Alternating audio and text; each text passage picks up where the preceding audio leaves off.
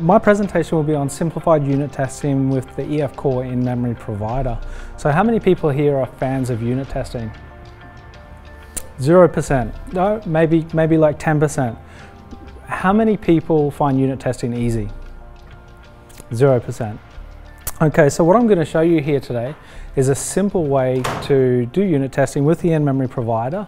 And I'm going to show you not only how to simplify your unit testing approach, but also your overall solution architecture. I'm going to demonstrate some limitations, and I'm also going to address some concerns that people raise when they use this method. So by the end of tonight, you will have both these capabilities. So hi, I'm Jason Taylor. I'm an SSW solution architect.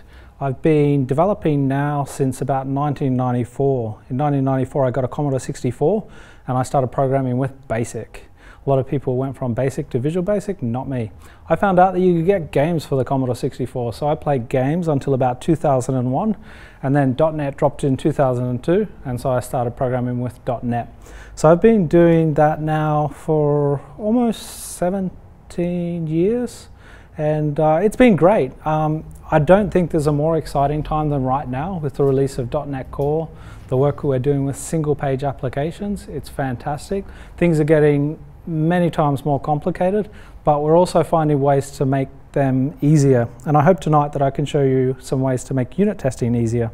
You can reach me on Twitter at JasonGTAU or on my blog at codingflow.net. Let's get started. So the typical approach to unit testing plays out this way. First, we need to remove all dependencies on Entity Framework, which seems crazy, but that's the way it is.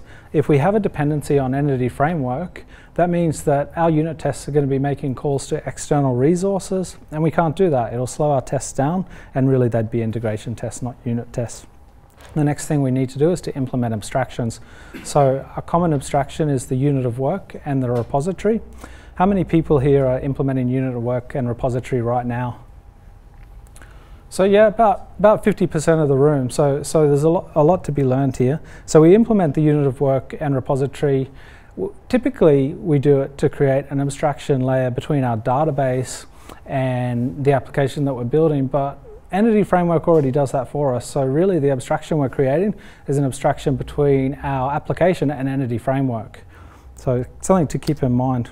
Then we need to create test doubles. So we've created all of these repositories, many repositories, and we've created a unit of work. And if we want to test those things, we need test doubles. Test doubles are basically pretend units of work and repositories. So they behave in a similar way to the object, but they're not the object itself. So when you do get to write in your unit tests, your tests won't be impacted by those dependencies. So this is a really tough process. Does anyone here enjoy writing unit tests in this way?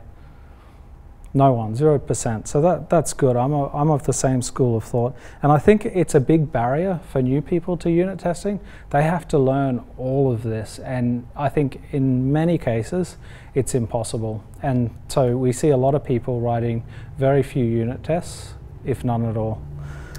So let's have a look at the simplified approach. It's in complete contrast to the typical approach. In the simplified approach, we don't remove our dependencies on Entity Framework. We use the DB context directly in our application. So if we're using an ASP.NET MVC controller, we inject that directly into the controller and use it without any kind of abstraction whatsoever. So we don't implement abstractions, we don't need to implement the unit of work or the repositories, and we don't need to create test doubles because we're going to use the DB context in our unit tests as well. But we're going to do this without actually calling any external resources. So this is the demo that I'm going to do tonight, and let's get started.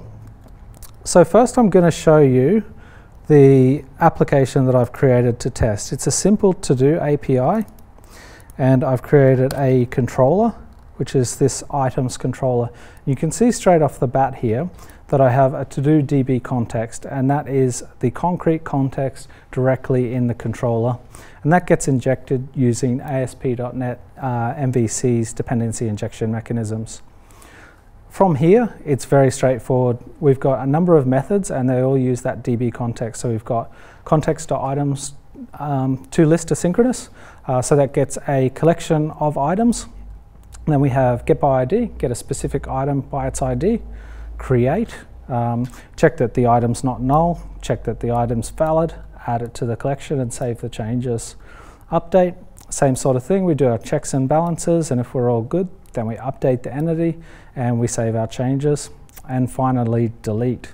I'll stop there for a second. Is there any questions about this controller? No problem, it's pretty straightforward. One thing that I will say, while this controller is simple and straightforward, it is typical of the type of controllers we're creating today. We're doing a lot more work on the client side, and so our controllers can be simple.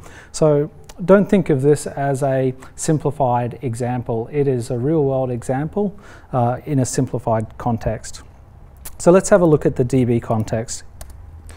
You can see here the constructor takes one argument, the DB context options, and that is used to configure the DB context. So in the startup of this MVC application, you can see that we instantiate it as SQL Server, so it's using the SQL Server provider, and we pass in a connection string to do DB. So that's for the MVC application. So you can see the connection string here. We're using local DB. There's not much more to the application than that. I've got a DB initializer here, and it's just responsible for seeding the database if there isn't any data. Let's have a look at the testing. The first thing that I should call out in relation to the testing, and this might be a little bit hard to see, I'll just drag this across if I can. There we go. So we're using Microsoft Entity Framework Core InMemory. So that's the provider that we're going to use for testing. On the MVC application, the provider is SQL Server. So two separate providers. Everything else here, all other dependencies, are just for testing purposes. So you can see in this project, there's no connection string, there's no configuration of any kind. It's definitely not going out to external resources. So let's have a look at this first test controller. So I've got one test here, and it's testing the getAll method. It's ensuring that it returns items. So as we saw, to construct the to-do DB context, we needed to pass it some options. We're using an options builder to construct those, and the only thing we're telling it to do is use the in-memory database. So in the ASP.NET Core application, we were telling it to use SQL Server. Here we're telling it to use in-memory database. So you can see already why we're able to use that DB context in two different places. So we pass that into the constructor, and we have a newly instantiated context. Now, we do a little bit of add-in of some sample items for testing here, save the changes, and we're ready to get to the real part of the test. So the real part of the test is here. We instantiate a new controller, pass in the context. We then take an action. We say controller.getAll, which returns a result. We do some assertions on the result. So we assert that it is of collection type, it is a collection of type IEnumerable item, and there are 10 items in that collection. So let's run that now.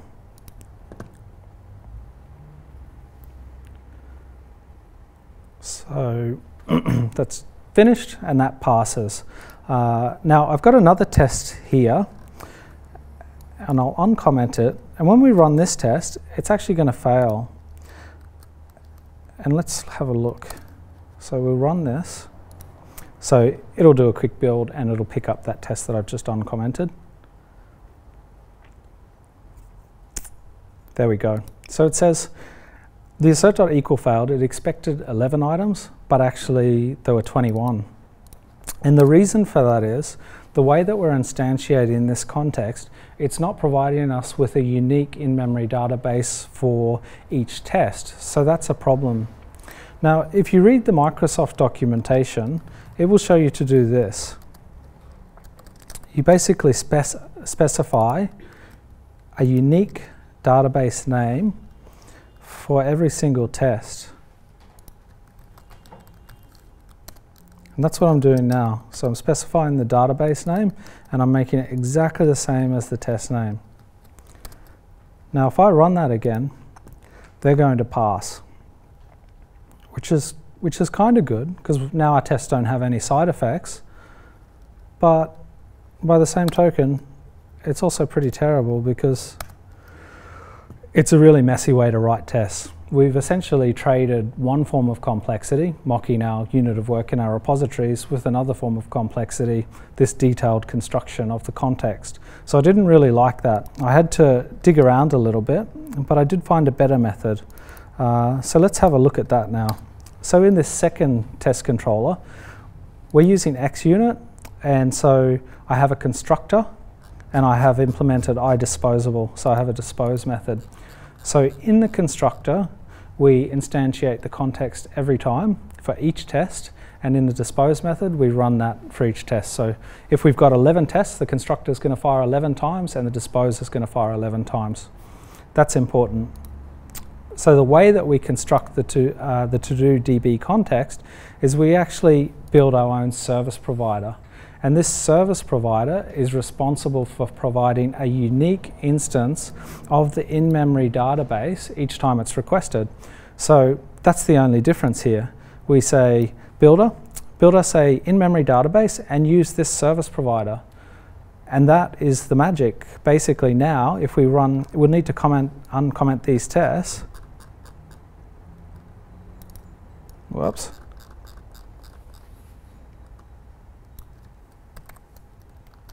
Okay, so they're all ready to go. If we hit run all, those tests will pass and they'll run without side effects because those tests are running in complete isolation. And you can see here that there's one test that's always quite slow, but everything else, and I say quite slow, it's half a second, everything else is quite fast. So generally around 10 to 20 milliseconds. So it's quite efficient. Before we move on, are there any questions about this controller, these tests? Yes? Why are you implementing the iDisposable? Okay, so the iDisposable... Is it really necessary? That's a tough question. It's not really necessary for what we're doing. It doesn't have any impact on the unique database. What it does is just clean up our memory as soon as we can. So the garbage collector could come along later and clean up these contexts, but if we're using that amount of memory, the garbage collection firing so often, that could impact performance. So it's just best practice. You know, if you instantiate a context, you dispose of it when you finish with it. So I think it's a good approach. Is it possible for you to use an unsupported link operator in your controller, and then it'll work in the in-memory provider to give you a false positive? It's possible, but we're not using the in-memory provider for integration tests. We're not testing the provider itself. We're testing the controller. So really what we're interested in is just the behavior of the controller. Does that make sense? Okay. So you said that you were injecting the DB context in the controller. Is that what you normally do in your production application? So at the moment for our... Sorry, what was that? You don't have another layer in between in your production applications? Yeah, so you're asking, do we normally inject the DB context in our production applications straight into the controller, and do we normally have a layer in between? So yes, we do normally have a layer in between. Typically, in this case, it would have been called the items logic, and that logic class would be what would have been injected into the controller, and the DB context would have been injected into the logic class. So that way, if we needed to use that logic, that business logic for another application, we could. It wouldn't be tightly coupled to the controller. All right, thank you. Let's continue. So what is the EF Core InMemory Provider? So it's a database provider, just like the SQL Server provider or the Oracle provider. The difference is this one has been built for testing purposes. So you're not going to use it for production applications. Maybe you're thinking, I can use the in-memory provider so that I can have an ultra-fast database in memory. It's not for that. It's for testing purposes. So it is in memory. The advantage of that is there's no overhead of expensive I/O operations, and it's lightweight with minimal dependencies. Its dependencies are basically .NET Standard and, of course, Entity Framework Core. There are some limitations to keep in mind. So in-memory is not a relational database provider, so you could actually run updates that would violate referential integrity.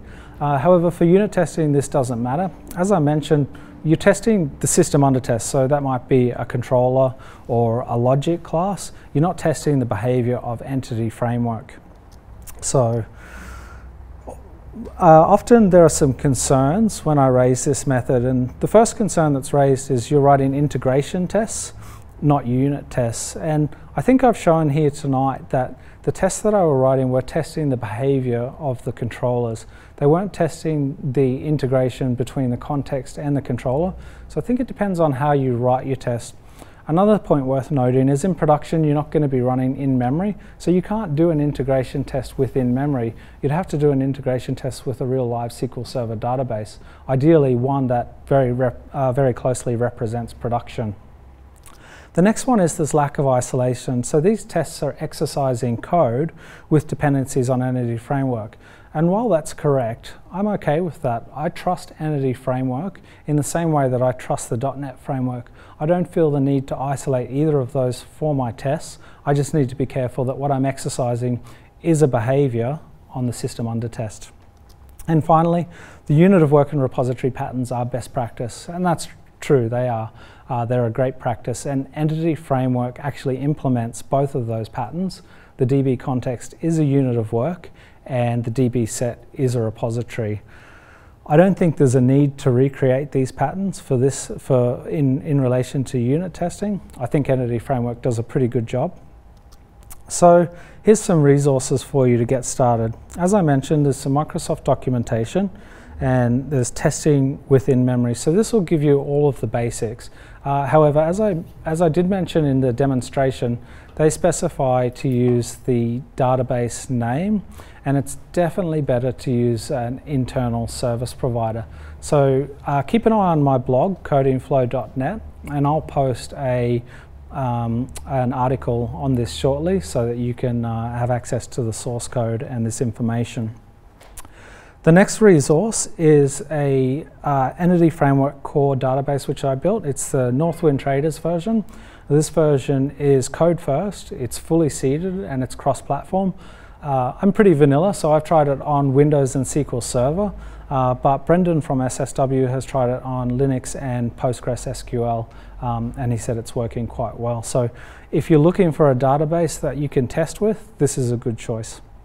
And finally, we've got the .NET Core Dev Superpowers coming up at the end of July. So it'll be in Sydney on the 27th. It's a full day event. It's $49. And in that event, we'll teach you everything you need to know to get up and running with the .NET Core stack. So in summary tonight, there's a few key points that I'd like you to take away.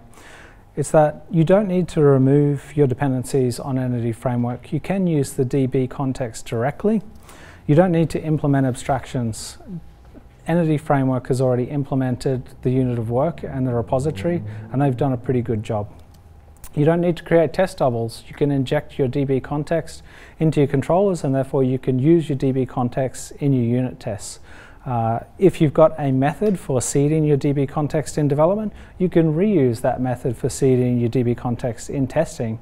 So you get a little bit of reuse there, which is nice. And that only leaves us with one thing, just writing the unit tests. Thank you.